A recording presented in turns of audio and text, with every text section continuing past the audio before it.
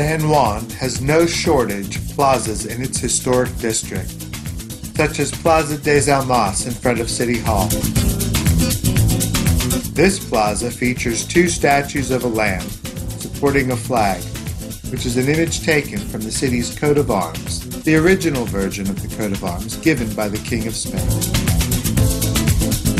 The totem pole was designed by a Puerto Rican artist and is made from clays from across the Americas. La Valleja is a statue consisting of three figures, masterfully intertwined in structure.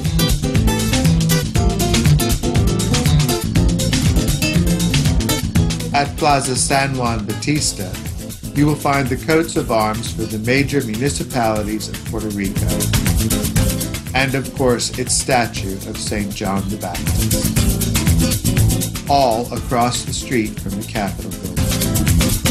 The plaza also has a stairs that leads to a small beach.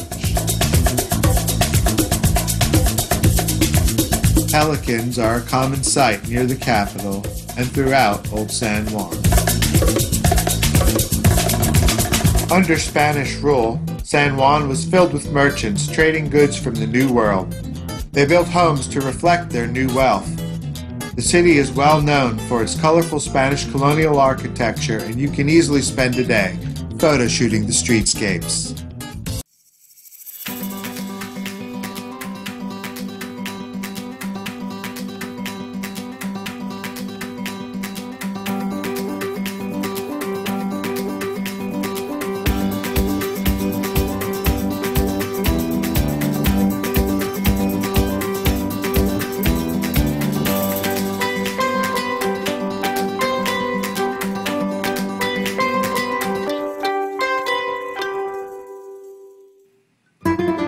Spain had vast territories in its viceroyalty of New Spain in the Americas. Puerto Rico was the closest major island to Europe in Spain's possession. All the European powers wanted it. Spain would invest heavily in fortifying San Juan's strategic location with its ideal port. We will be exploring the two forts that Spain built, Castillo del Moro and Castilla de la Perla, which is more commonly known as San Cristobal.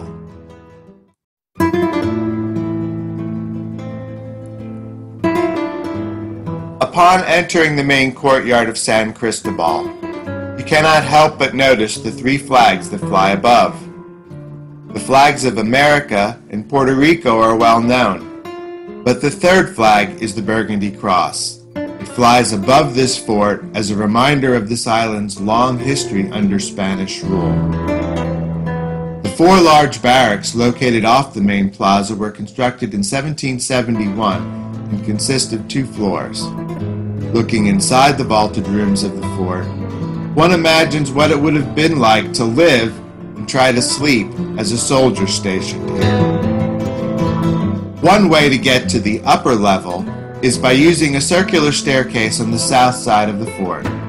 This takes you to the highest part of San Cristobal and was known as the Cavalier of San Miguel.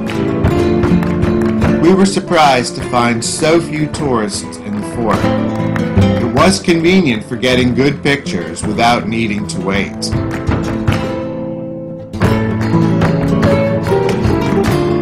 The San Juan sun is hot, and the constant wind from the Atlantic provides a little help, but make sure to bring your water bottle and your sunscreen. The Cavalier served as an observation deck and gave excellent views in all directions. Peering over the 18 to sometimes 25 feet thick walls, you get a good view of the Capitol building and Isla Verde to the east. Greater San Juan is in the distance, and the cruise ship and ferry terminals are located in the Bay of San Juan to the south. The courtyard below is massive, and one must imagine what it would look like filled with soldiers performing their drills. Looking at all this surface area, you also have to wonder, where would all the rain go? Well, they collected underneath the fort in cisterns. times. The entire fort has evidence of its design to transport water from higher levels down to the next until it's finally collected. This is a good use of runoff water, since there is no nearby river. Looking west from the Cavalier, you get a sweeping view of the community La Perla and of the lighthouse at San Felipe del Morro in the distance. Artillery tracks sit next to this not too architecturally pleasing World War II lookout tower. However, once inside, its efficient slot window design makes it easy to see how a soldier could view the eastern coastline, the vast expanse of the Atlantic Ocean in the middle, and the coastline to the west, all through one unobstructed window. The Spanish garritas, sentry boxes that punctuate the walls of Old San Juan, while charming to view from the outside, don't provide that functional level of visibility from within. When traveling from level to level, you will frequently find tunnels with ramps. This made it much easier to move artillery carts from one level to another. Well, maybe not much easier. It was still done by human labor. Beasts of burden were not permitted in the fort. Why, you may wonder? Well, remember how they collected their drinking water? The mortar balls, placed here in pyramid form for display, were excavated from the grounds around San Cristobal. These balls are hollow to allow them to be filled with explosive powder so that they could explode over the enemy or on impact.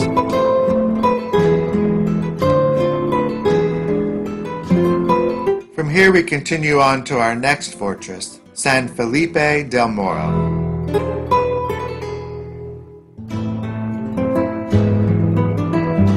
Upon entering El Morro, we see a similar, though smaller, courtyard. And again, we see representations of what living quarters might have looked like for Spanish soldiers. We also see more artillery tracks where we can imagine cannons being swung around to fire on enemy ships. El Morro Fort has seen its share of action.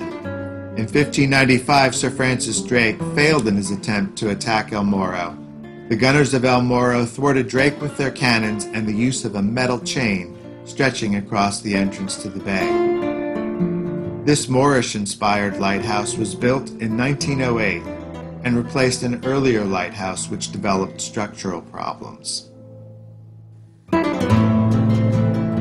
Although seeing a few more tourists than we found at San Cristobal, there were no crowds. We were frequently the only people in the section, and getting good, unobstructed shots was easy. In 1598, the Duke of Cumberland overtook El Morro by land and occupied the fort for 6 months. Illness and dysentery forced the Duke to give up the El Morro, and the fort returned to Spanish control. However, this prompted Spain to build San Cristobal to defend the city from the east. When it was first constructed in 1539, El Morro was just a tower. The expansive fortress that we see today was modified several times, but it largely reflects the design of Spanish military fortifications of the latter 16th century. Later attacks from the Dutch and the British proved largely unsuccessful because of the extensive fortifications of San Juan. The fort is constructed with 6 major levels, and it is impressive to go down a few and be able to look up at the massive walls of the levels above you, then turn around and look over the wall to the levels still below you. Outside the walls is a path that extends around the fort on 2 sides, and we will travel that path next. The Paseo del Morro Trail follows masonry defensive walls that once surrounded the entire city of Old San Juan. The construction of these walls began in 1630 and were completed around 1678. While walking along the trail, evidence of the maintenance performed on the walls of the city by the Park Service is apparent. The Paseo del Morro once served as the maintenance road for the west section of the city walls, but in 2001 it was designated as a National Recreational Trail. Placards like this one explain the importance of the wall and its gate, back in the day when the gate served as the main entrance to the city. Next to the gate, you can see the blue and white crenellated mansion, home of the governors of Puerto Rico. While walking along the bottom of these massive stone walls, you can enjoy views across the bay and breezes from the Atlantic Ocean. All of this helps to provide a historical experience unlike any other. In the distance, you can see the famous Bacardi rum distillery. The trail skirts the city wall from San Juan Gate to the fort of San Felipe del Morro along the entrance to the San Juan Bay. Future plans include an entrance to the Paseo del Morro from El Morro Fort itself, and a continuous trail to connect up to the fort of San Cristobal. The better views are as you approach the fort. Once you get to the fort, you are actually too close to it to get a good look at it.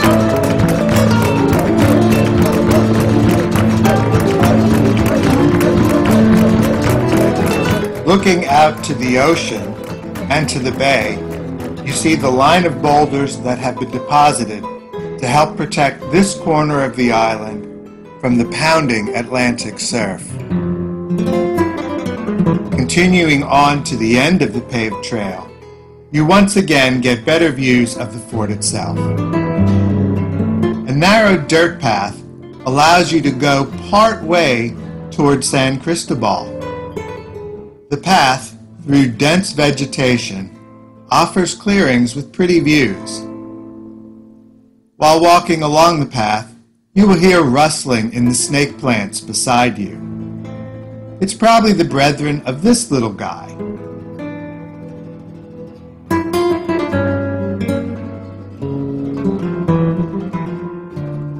Continuing along, we are soon provided with this lovely vista.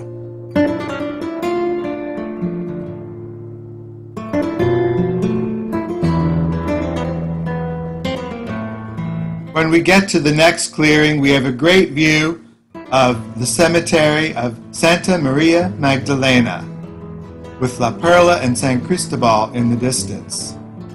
This cemetery, more commonly known as the San Juan Cemetery, sits next to El Morro and overlooks the Atlantic Ocean.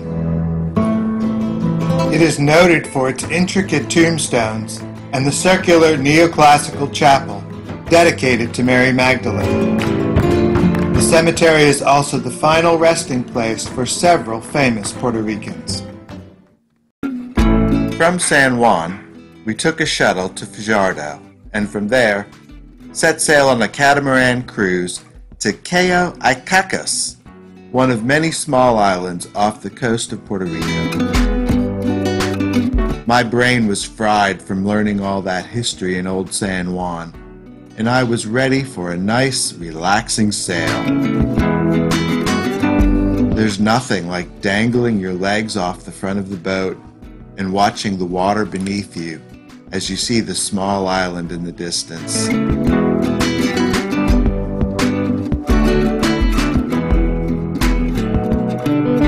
This pleasant day at the island consisted of getting off the boat to do a little beach walk and shell finding, then a little snorkeling in the shallow waters. Before I knew it, the day was over, and we were racing the other boats back to the main island. I can't help but wonder why I don't have more photos and videos of the day. It might have been because the very attentive crew was sure to offer me a new drink each time I set down my rum punch cup. Don't let my lack of footage make you think this excursion isn't worthy of your time. A day trip to one of these small islands can be very enjoyable. Next, we rented a car and headed to Cueva del Indio near Araceli.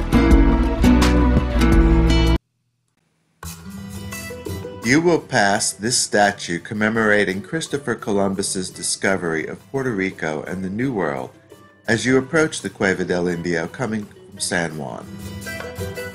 Once you arrive, you will find a parking lot with an attendant. The walk to the cliffs is not far from the parking lot, though not clearly marked either. The Cueva del Indio is said to contain the largest number of Taino petroglyphs found along the coastal zone. A ladder leading down to the main cave was removed in 2017 to make it more difficult for vandals to further mar the site. It is an unimproved site. There are no handrails, no sidewalks. To get to the overlooks, you need to walk across lava rock, which is sharp and uneven. Wear sturdy shoes that provide good traction. When looking up at it, the terrain looks much more even than it is in reality. So when you are walking, watch your step and not the view. Once you look down at the terrain from above, you can see just how uneven and pitted the surface is. Definitely not for those with poor balance and not wheelchair accessible. At times, the rocks form steps for you to use, though mostly uneven. And at times, there is quite a jump to make to your next step. But enjoy traversing all around the cliffs to see the views and watch the beautiful Atlantic waves crash on the rocks below. There is a plethora of cliffs, arches, caves, and bridge formations to explore and view. So find a spot to stand or sit and just take in the seascape for a few.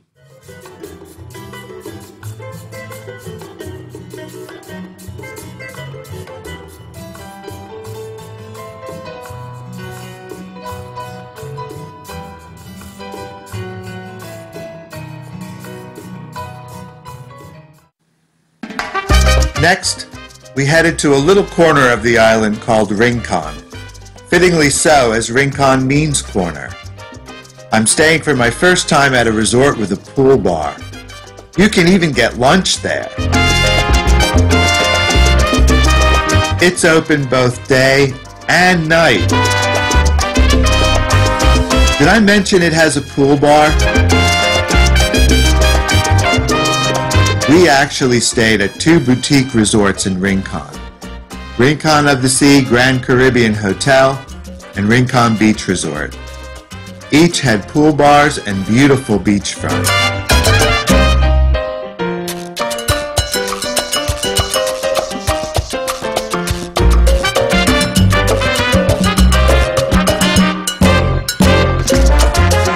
I enjoyed taking a walk by myself each morning on the beach. Frequently, I was the only person on the beach for as far as I could see.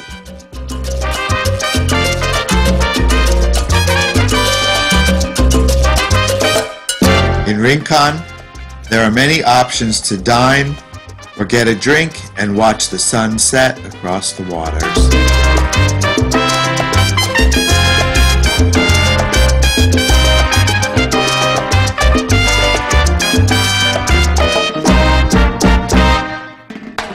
The plaza in Rincon in El Pueblo, the the downtown area, is an active place. Even visiting on a rainy Thursday, we enjoyed this open-air market with artists selling their crafts, live music, and specialty food and drink.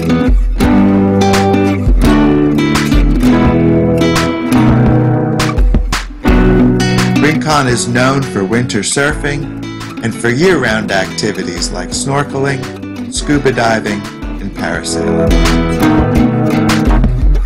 We took a little drive to Crashboat Beach to see the psychedelic side of Rincon.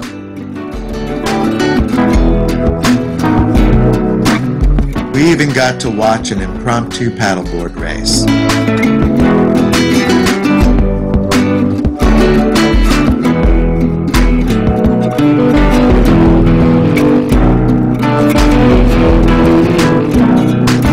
You cannot help but notice how close many of the businesses are to the edge of the water. While staying here, I saw some interesting sights on the beach from my hotel balcony. I also got a bit of a surprise while relaxing on my lounge chair on the beach too.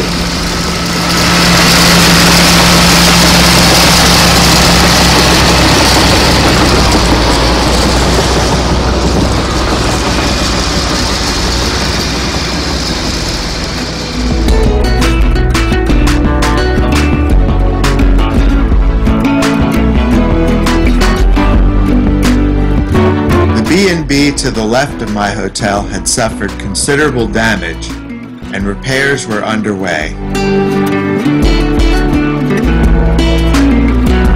On the other side, the villas had received such extensive damage that they were being torn down completely. I spoke with one of the men operating this heavy equipment and asked him how busy he has been since Hurricane Maria. He indicated that he was plenty busy with improvement projects before the hurricanes hit, and that since then, he and his men have been working non-stop.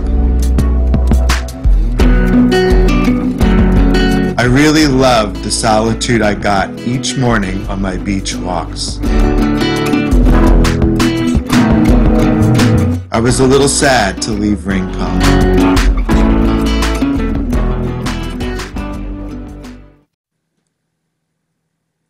From here, we traveled inland to see the Tanama River. We had an experience that included a bit of hiking, tubing, and then alternating between wading and swimming in the river. As we hiked through the forest, our guide BJ would point out beautiful and potentially dangerous flora and fauna, such as fire ants, that we would want to avoid. There are 2 underground river caves on this journey. The first cave is called El Portillo, or Little Doorway. Sometimes this cave can be unpassable due to heavy rains, high waters, and debris, and such was the case at the time of our visit, so we only saw a small bit of that cave. Even with the heavy rains, our first section of the river remained calm, which allowed us to enjoy some leisure tubing and jumping off the large rocks into the deep water.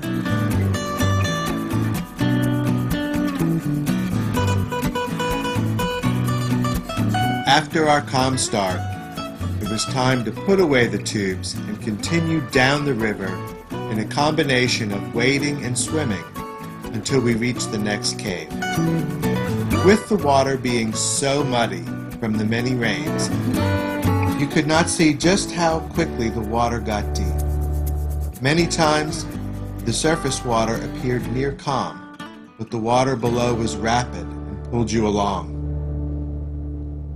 I was glad to have BJ as our experienced guide to warn us and show us what to do.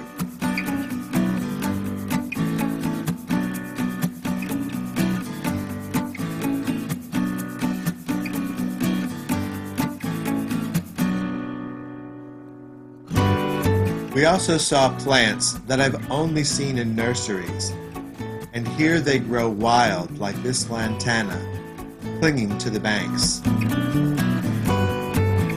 It was beautiful to see all these tiny, natural water features.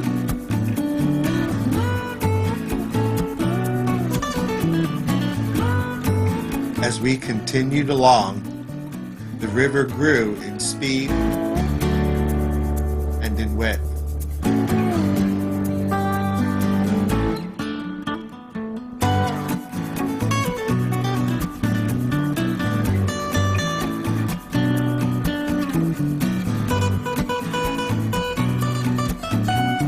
The size and the height of the waterfalls feeding it grew as well.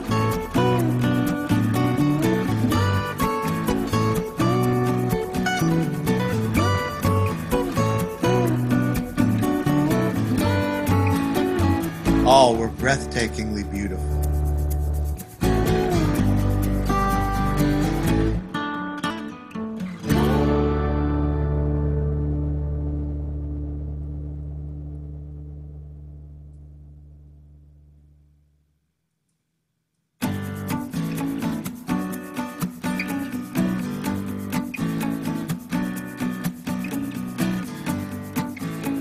The second cave on our excursion, La Cueva del Arco, is huge.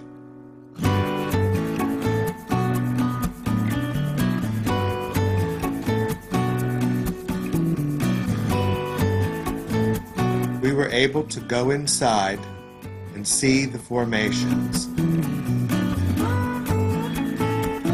BJ also showed us what could be done with the stones lying on the ground.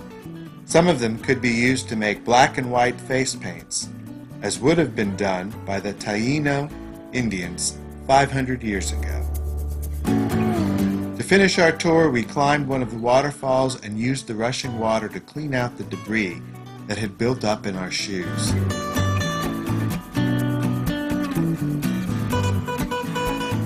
As we started hiking through the forest to the Bat Cave, it began to rain. No matter, we were soaking wet anyway. In the Bat Cave, we would look down on the river below us and also get a chance to see more humongous stalactite and stalagmite formations. You could also hear the bats above you, but no robins. The Tanama River excursion was so beautiful, I couldn't believe we had the entire valley to ourselves. Thanks again, BJ. Next, we drove for an afternoon stroll through the cobblestone streets of San Germán. San Germán has a rich history with 250 Spanish colonial buildings. It is the second oldest town in Puerto Rico and one of the best towns to admire Puerto Rico's architectural heritage. It was named after the second wife of Ferdinand of Spain, Romaine de Foix. San Germán was once the capital of the western side of the island. Under Spanish rule, the island was divided into two administrative districts, one administered out of San Juan and the other administered from San Germán. We started by heading to the tourism office and were immediately able to get booked on a tour of the larger of San Germán's two historic Catholic churches, Iglesia San Germán des Auxerres. This church is the newer of the two and still functions as a church. Here we learned about the Catholic allegory of the pelican and its young.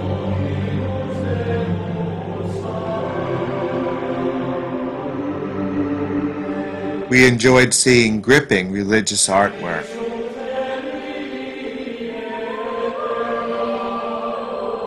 But I have to say, my favorite was the magnificent ceiling. The interior is one of the most lavishly decorated on the island, with trompe-l'oeil painting that imitates wood coffers.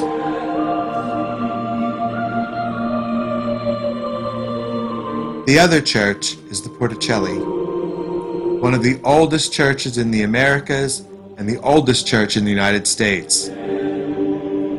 In 1609, the Dominican order built the Convento de Porticelli at the crest of a hill in what is now San Germán's historic district. Today, the church houses an art collection which includes wood statues of saints, paintings, scriptures, and other religious images. Our next adventure would take place at the southwesternmost edge of the island in Cabo Rojo.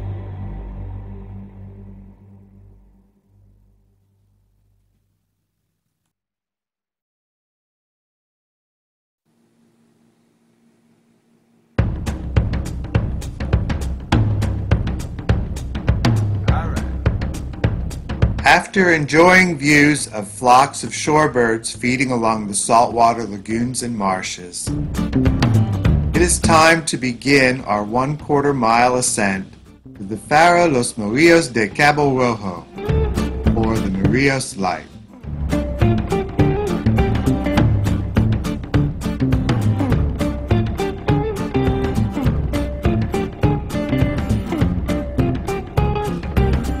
From the eastern side of the lighthouse, you can enjoy a sweeping view of the pink-hued saltwater marshes, the turquoise bay, and the beautiful, deep blue of the Caribbean Sea. To the west of the lighthouse is the Puente de Piedra, or Stone Bridge, which seems to defy gravity and provides a natural link to a small, rocky pediment. Precipices just to the south of the lighthouse hover over 200 feet from the ocean below and provide mostly solid, though uneven footing, at gusting overlooks. Looking down from above, you can see offshore monoliths and lower rockline coasts dashed by waves. Visiting in the shoulder season between the winter months, when most mainland visitors come to the island, and the summer, when most Puerto Ricans vacation, you can enjoy the park almost to yourself, except for this guy, who kept tagging along beside me. Coming down from the cliffs near the lighthouse to the bay, we are standing on the first of two forks of the peninsula. The bay between these forks allows you to get a closer and calmer look at the water and its inhabitants. For a solitary, up-close, and spray-filled experience with the Caribbean surf, take the 1/4 mile walk skirting the bay to the end of the non-lighthouse fork of the peninsula.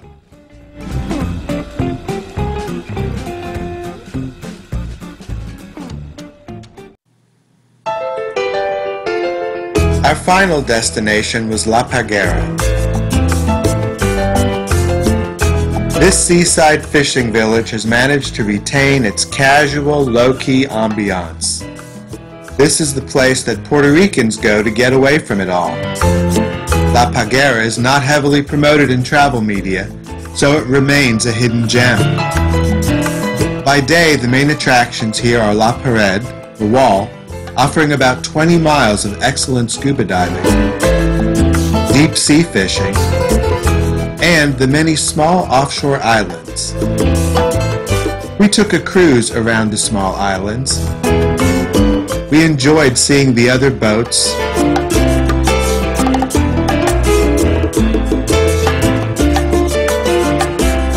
and the small houses built on many of these tiny islands. La Parguera was fortunate and was largely missed by Hurricane Maria. Good thing for all the people here today. At night, you can head out to the water to see the bioluminescent bay, either with a large group by boat or in smaller groups by kayak. The bioluminescent dinoflagellates light up when the water is disturbed. It is an unbelievable sight to see the sparks of these tiny microscopic creatures in the water. Sadly, capturing the magic is not easy. It doesn't show up using typical cameras.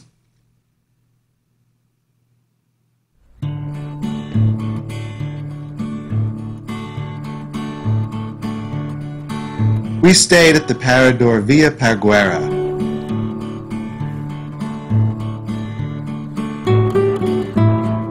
We had a terrific waterfront view off our room's patio. To be part of the Paradores de Puerto Rico program, the accommodation must meet certain standards set by the Puerto Rico Tourism Company. These include being located outside the San Juan metro area, having 15 to 75 rooms, an on-site restaurant, and being family-owned and operated.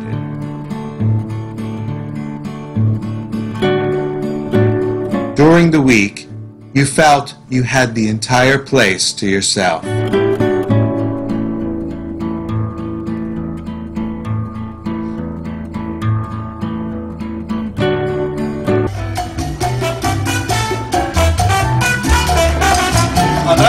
What you will notice on the weekend is the nightlife. The atmosphere is fun. Families and couples are out and about, and the people are literally dancing in the streets. You can even get group dance lessons in the street.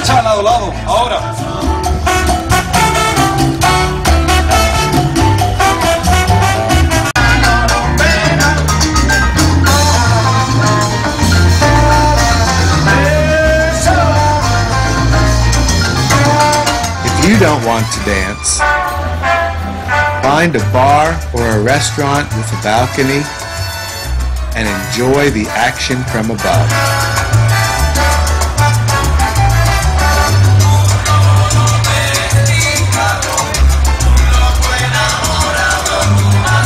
I hope you have enjoyed taking this little adventure in Puerto Rico with me.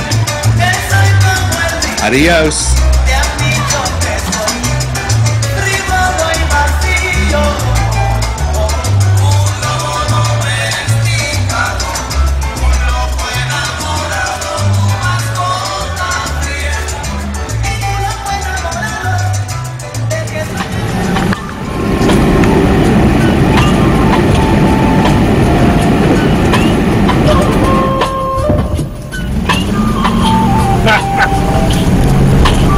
Can't waste any power on air conditioning. Oh my.